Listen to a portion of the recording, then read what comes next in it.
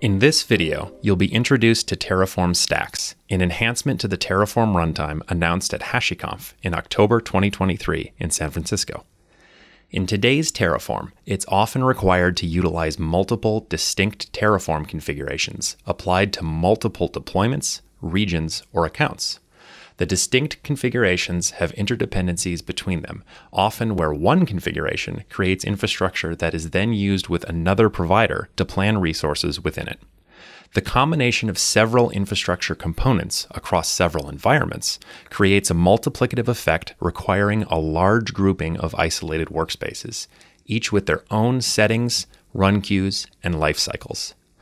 All of these, which together constitute a single well-defined system, must be orchestrated outside of Terraform by the user via execution chaining, custom scripting, and external tooling.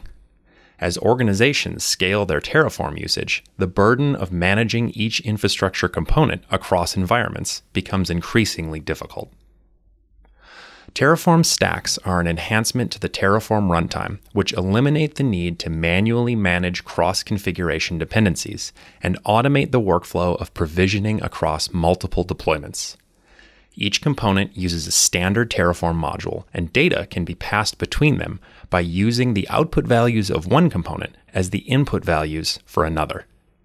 The Terraform runtime then automatically handles these dependencies, understanding how to defer planning changes in one component while required unknown values are being created in another. Users can then use the same set of components and deploy them multiple times across what are known as deployments. A deployment represents any sort of account, environment, region, or landing zone defined and parameterized by the user. To better understand a stack, let's go through an example. Let's define a system for networking infrastructure in Terraform using HashiCorp Console, utilizing HashiCorp Vault as its certificate authority for service mesh, all managed by Kubernetes as their container orchestrator. This is a multi-component system where there are two major provider dependencies. The Kubernetes cluster must exist before utilizing the Helm and Kubernetes providers to connect to that cluster, to allow Terraform to plan the resources necessary within that cluster. Similarly, Vault must be ready to serve certificates, utilizing its PKI secrets engine for Console to be configured and initialized for service mesh. Today, this sort of setup often looks like this in Terraform Cloud.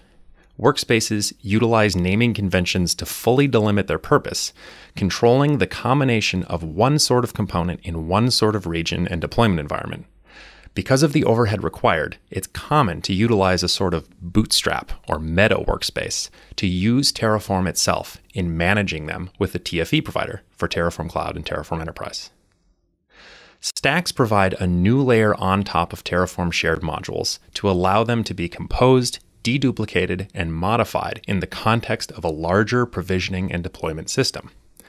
We're defining a new configuration language for managing stacks, which extends the infrastructure as code concept to encompass this layer of infrastructure management. Multiple Terraform modules can be organized and deployed together using components.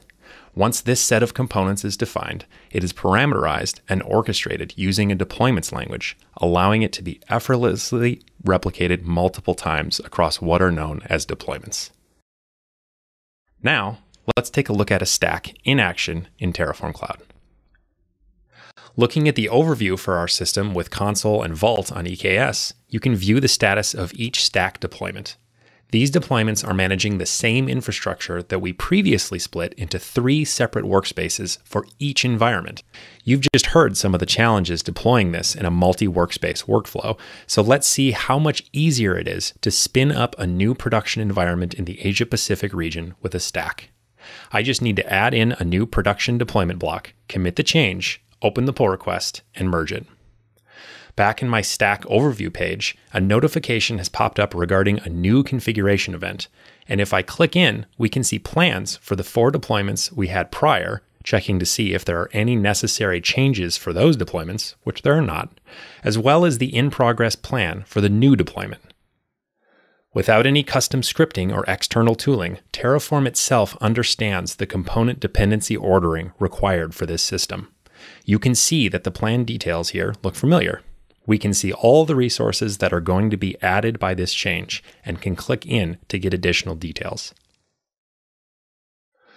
The Vault and Console components have unknown values that prevent Terraform from fully planning the entire system yet, because the Vault and Console components use the Kubernetes and Helm providers to connect to the EKS cluster for planning, and that requires the cluster to exist first.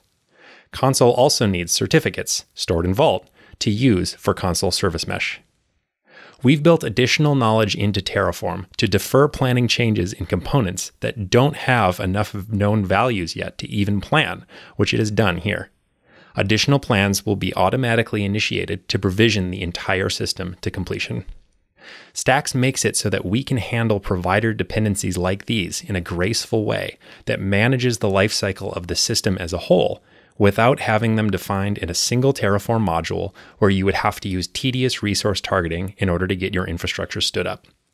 Rolling out changes across multi-workspace workflows can also be quite a challenge. Let's see how Stacks removes some of this friction. Let's say we'd like to increase the overall fault tolerance of our console clusters in every environment and region. To do this, I'll just edit our deployments configuration, which allows us to declare input values at a high level across our stack. I'll change a local I defined to represent console failure tolerance, which will result in the necessary replica counts in the inputs defined for each deployment. Committing our changes, I can take a look at staging first, inspect the plan, and approve it. I can then move forward with production, selecting multiple of these plans to review at once if I want. This is a straightforward change, so I've decided to just roll things out across most regions. I also have the option to hold off on approving this change for every deployment, as I've done here with the Asia Pacific region. I can save that deployment for later, even while additional configuration changes continue to come into the system for the other deployments. This is just a small sample of the greatly enhanced workflow that Terraform stacks offer to help you tame your complex infrastructure and scale along with your needs.